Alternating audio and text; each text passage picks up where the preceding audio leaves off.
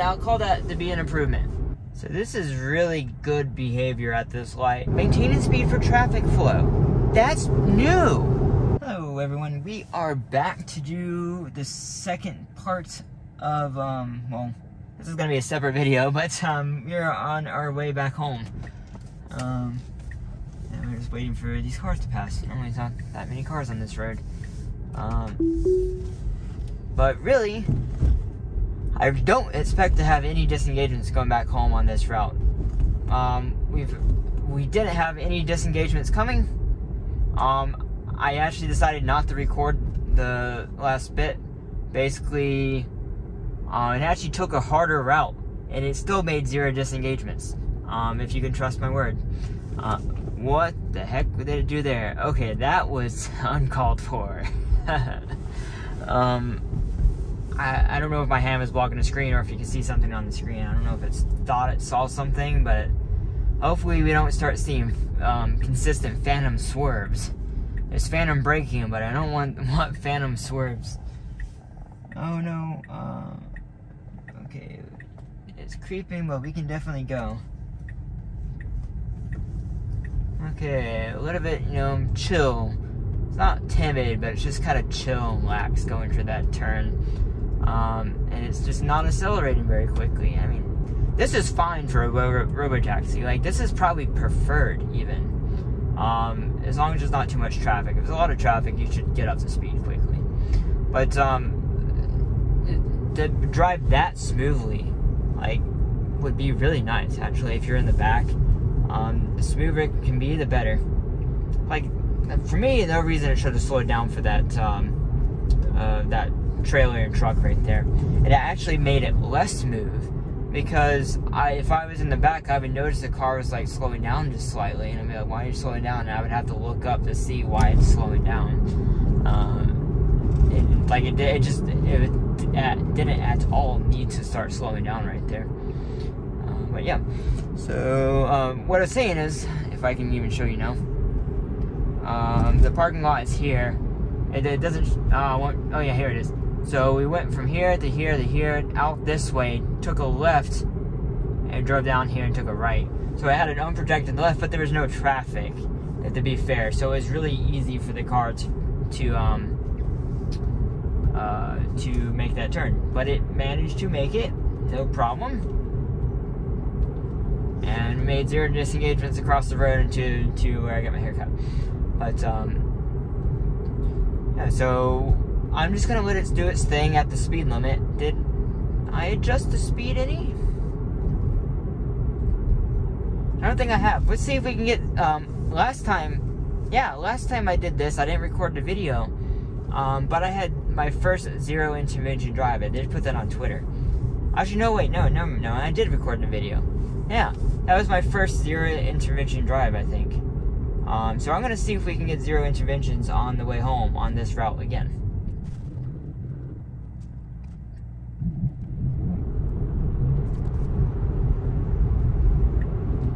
Great behavior. So it's thinking further ahead now. That's great. Because I'm gonna try and tell you in the past where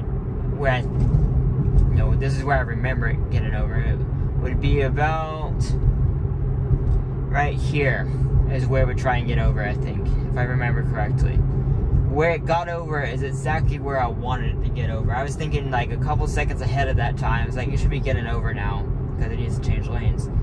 And it did. It was perfectly acceptable. Where it got over, it did a great job. And where it got into this lane now, great job. Because there have been multiple times where it almost tried to go through this light because it wouldn't get in the turn lane in previous versions. And now this is the first version, I think, to actually get all the way over in the left lane. I guess it wants to try and pass the cars on the right. We're going to try for 0 interventions. So I'm going to push the limits. It's only going to be 1 spot up ahead, basically, where it can mess up, and then basically we're home free.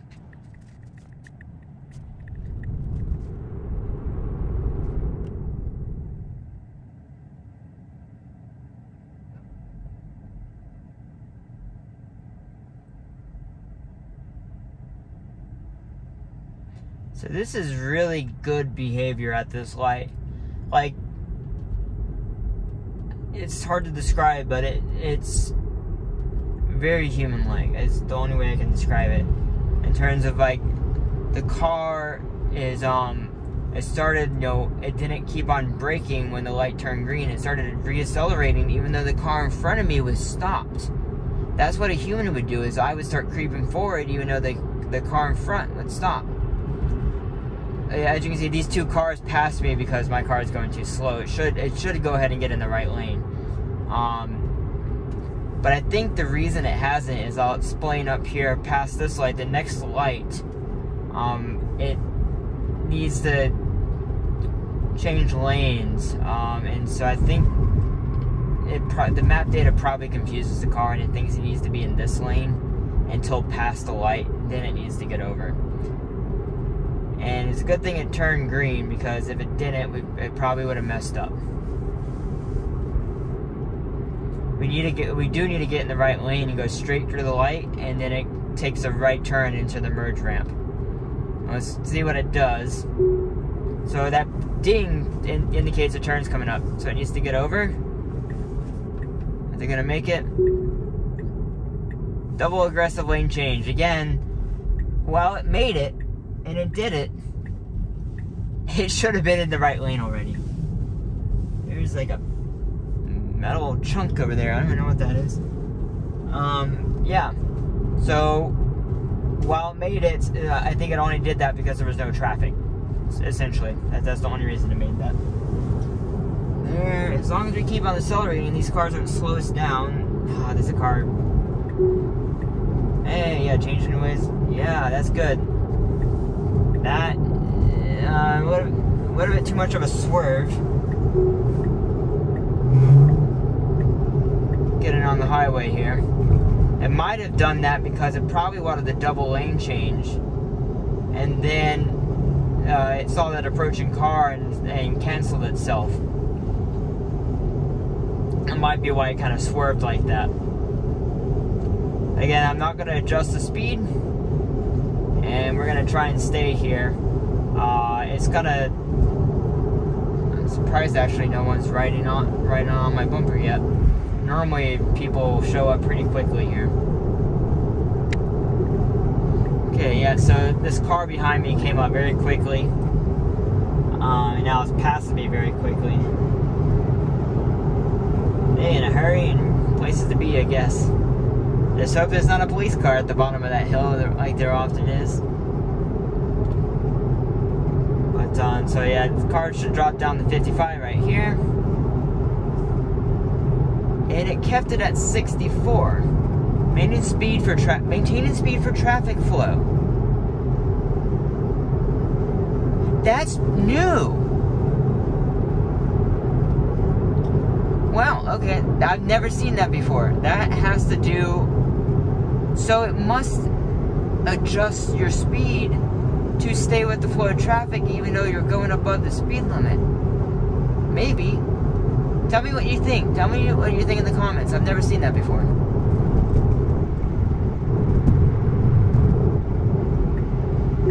So now we're changing lanes in the faster lane. Which... Why did it... Now it went down to 60? That's weird. And now it needs to get back over. But it's probably not going to. This is some new behavior with speed limit changes. That's... I have personally never seen this before. I've done this route. This is the only way, well, the only way on the highway to get back in the town for me. And so I take this route every single time I go to town. Not like 9 out of 10 times. And I've never once seen this type of behavior.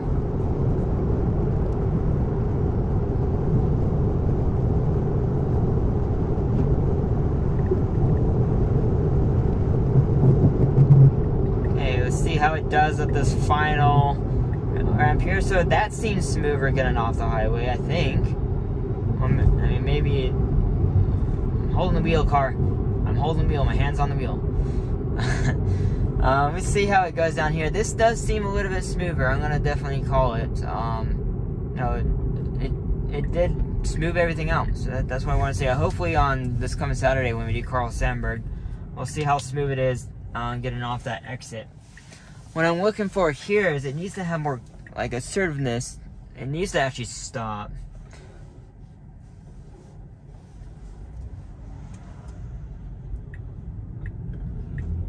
Hey, wow. It finally boosted. There's no cars around me besides this truck in front of me. That, I'll call that, I'll take it. I'll call that to be an improvement. I'll call it.